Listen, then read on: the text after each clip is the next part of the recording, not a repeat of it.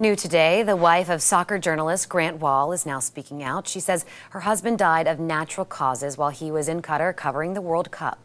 Dr. Celine Gounder, who is a CBS News medical contributor, spoke with Gayle King to talk about what happened. To know that he was so loved by so many people, it makes me feel a little bit less alone. Dr. Celine Gounder says tributes pouring in about her late husband, Grant Wahl, are bringing her comfort. Feels like, it's like a warm hug when you really need it. Wahl was a CBS Sports contributor who had written about soccer for Sports Illustrated for more than 2 decades. He died on Friday while covering the World Cup in Qatar.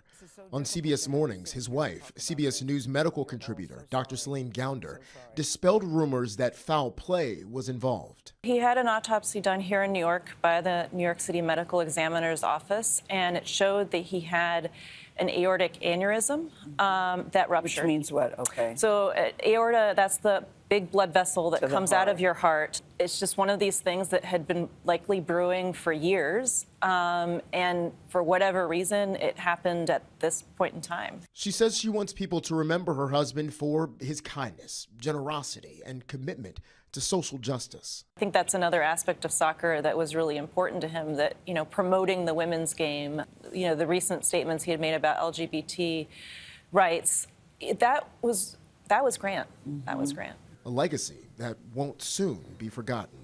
And that was Jared Hill reporting. Days before his death, Wahl spoke out about his health on his podcast. He said that he'd contracted bronchitis while covering the World Cup.